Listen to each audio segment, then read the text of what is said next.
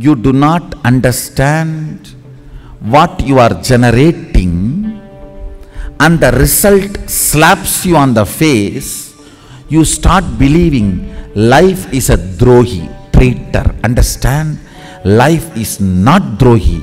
You planned for it. And apart from planning, you always had a blind eye. Your head was that side.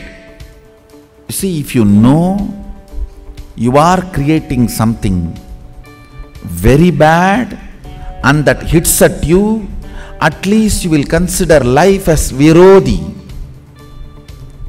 Virodhitva. The idea life is a virodhi, enemy, can be healed. If you fall in love and somebody showers love on you, one person's love can heal you so completely.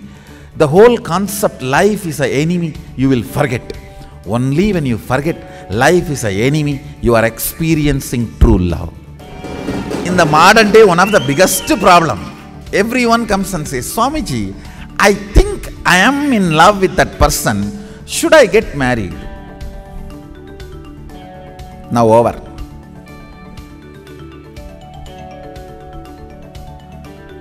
What do you mean by saying you think you are in love with that person? Understand, then it is not love, forget about it.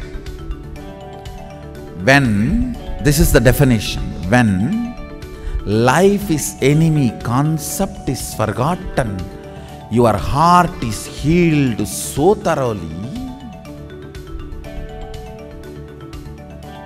by one person's love. Understand, you are in love.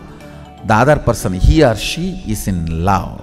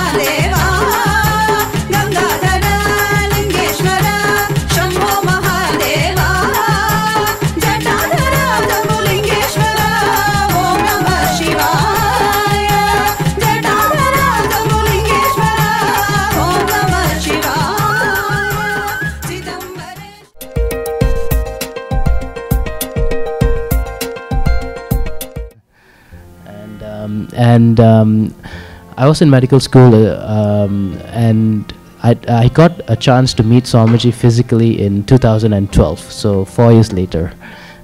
This was an opportunity I got when in December 2012, when the cruise in awakening was going on.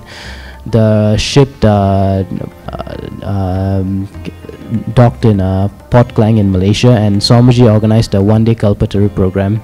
So I just attended it. I really wanted to attend it. So that was the first time I met Swamiji in person. I got an energy darshan from him, and how did that feel, the first time being in front of Swamiji, getting energy darshan? What was that like? Well, I came near him, and then he pulled me close to him, and he gave me a hug.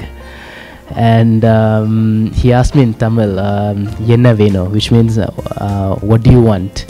At that moment, I was a person with lots of ambition, with lots of desires, and at that moment, I literally had nothing to ask him.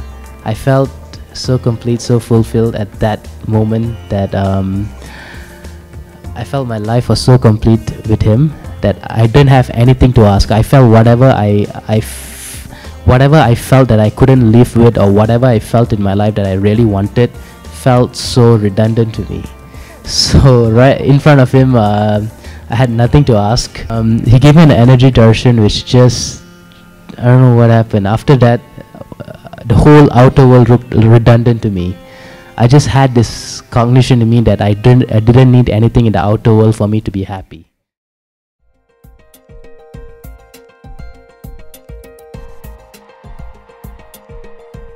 The science of yoga was revealed by Sadashiva to humanity to evolve from human to superhuman. It is not just the ability to stretch your body, it is the ability to create what you want in your life through manifesting the Shaktis of Sadashiva. Creating a yogic body is the first step to hold the energy of enlightenment, the ultimate goal of yoga. We invite you to join our 21-day asana challenge to deepen your practice and align your body to the cosmic geometry. Step number 1. Download the Nithyananda Yoga ebook. Step number 2. Post the daily asana. Step number 3. Tag us at Nithyananda Yoga on Instagram and Facebook. And step 4. Use the hashtag #TheOriginalYoga. In order to support your practice these 3 weeks, post daily, have fun, and tag a friend to join the challenge.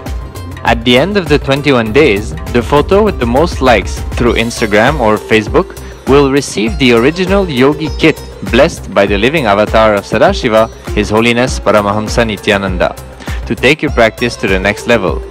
That includes a signed copy of the Nithyananda Yoga book, an energized Rudraksha Mala, a bag of Vibhuti and Kumkum. If you feel like you are a contender at the end of the 3 weeks, screenshot your yoga asana with the most likes and send it to us on Facebook.